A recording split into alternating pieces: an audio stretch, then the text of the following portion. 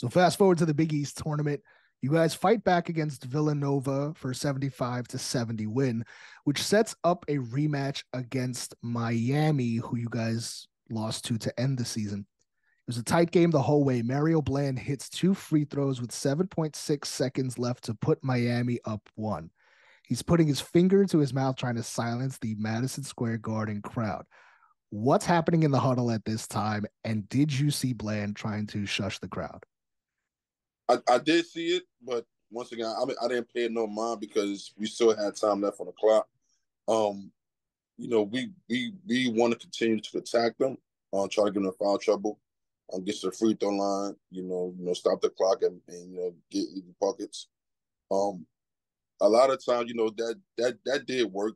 People trying to silence the crowd or trying to silence us, but we stay focused. We stayed with what was our goal and what was our key plays. So let's go through this last 7.6 seconds that I know St. John's fans of age can remember. Eric Barkley runs the floor. Ball goes out of bounds, stays with St. John's. 2.6 seconds left. Barkley finds you under the basket. You go up with it and get absolutely demolished by like 3 dudes and sends you to the line with 2.2 seconds left in the game. You're 1 of 5 from the free throw line at this moment.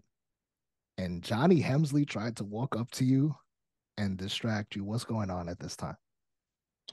I'm not going to lie. Like, I got the ball. My goal was to get to the rim. But like, it was so many people around me, it was impossible to get to the rim.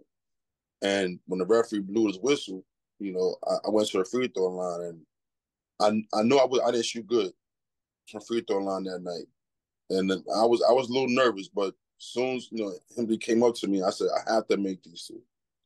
I have to. And the once the first shot went in, I said, I'm making the second one. But Johnny tried to give you a high five or something like that, right? Well, did he say something to you also? I know he said something, but I can't remember what he said. But I know he said something. But after the first shot went in, I knew the second was going in. But that gave me motivation right there. It's like you're trying to block me and trying to distract me. So once that first shot went in, it was over. I mean, there was guys talking at me during the when I had the ball in my hand shooting a free throw. I'm not gonna say what it was, but there was talking. So after the second one went in, I kind of celebrated a little bit, in my head, but I had to run back. There was still time left for them to get a shot off. I remember talking to Mo Hatton about his game-winning free throw against Duke, and he said he was so prepared for the moment because he practiced it all the time at his grandmother's house, and he said he would visualize it as a kid when shooting around.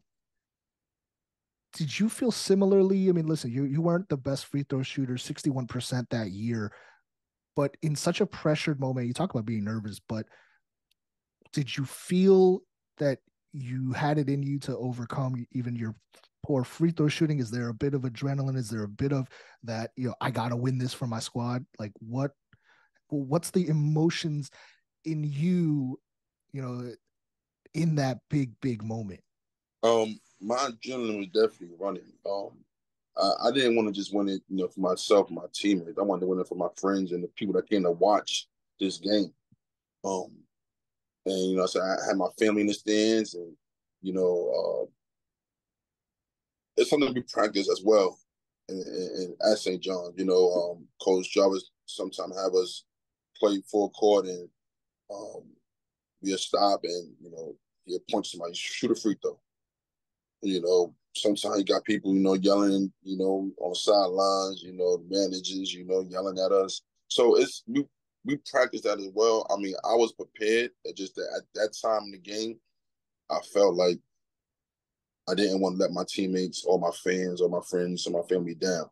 And like I said, Hamden gave me that edge where I say, you know what, I'm going to make these 2. Most nervous you've ever been to shoot a free throw? Yeah. Yeah. In college, yeah.